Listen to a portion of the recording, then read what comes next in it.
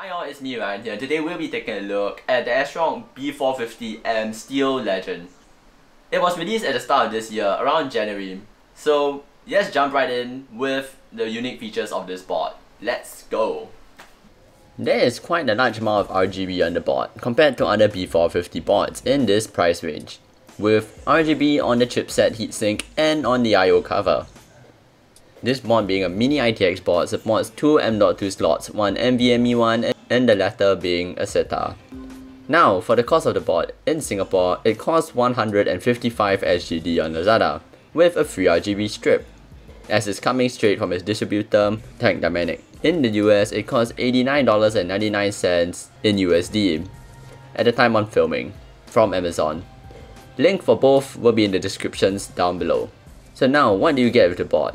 Well, this will be the first thing you'll see, as it's all thrown on top of the motherboard in the box. They are your SATA cables, your camo looking I/O shield, two M.2 screws, motherboard CD, a guide to install your RAM modules, a warranty guide, quick installation guide, a postcard and software guide. Depending on your vendor, you may also get an RGB strip. Now for internal connectors or ports. Starting from the bottom left, you'll see your front audio connectors, your first ARGB connector, your RGB connector, TPM connector, COM port connector, two USB 2.0 ports, clear CMOS jumper, two chassis fan connectors, chassis intrusion connector, and your two front panel connectors. One of them is for your speakers, and the other one is for your not traditional buttons and lights.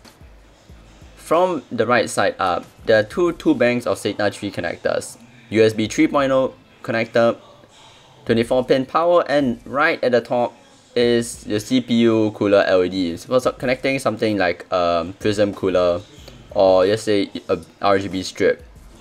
Last of all, next to your RAM slots are your CPU fan connector and water pump connectors.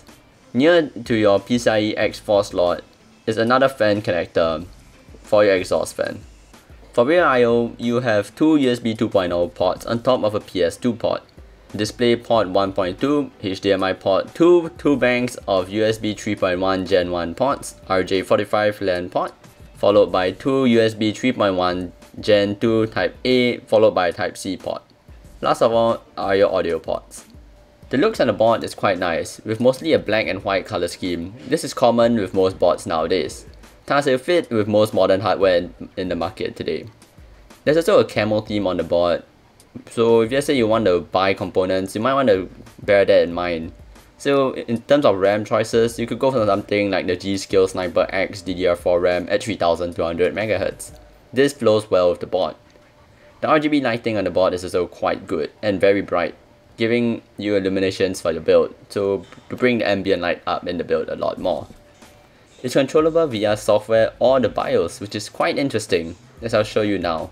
For two things they can improve on, one would be the packaging, as having everything loosely tossed about in the box is a bit dangerous for the motherboard during shipping, as it could break the board, if let's say it's handled really roughly. Second thing is, it'll be nice to see a debug LED on the board or maybe a post screen to show you whether it is stuck at a certain.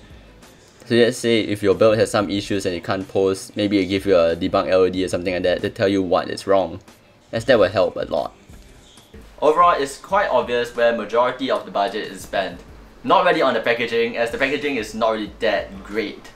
It's mostly spent on the motherboard itself with the lighting and the unique features of the board. It has decent features such as any B450 board, but with added functionality such as the two display outputs on the board. This is great for people who will want to use a budget system which has a 3600G or 2200G or 2400G and don't really want to spend.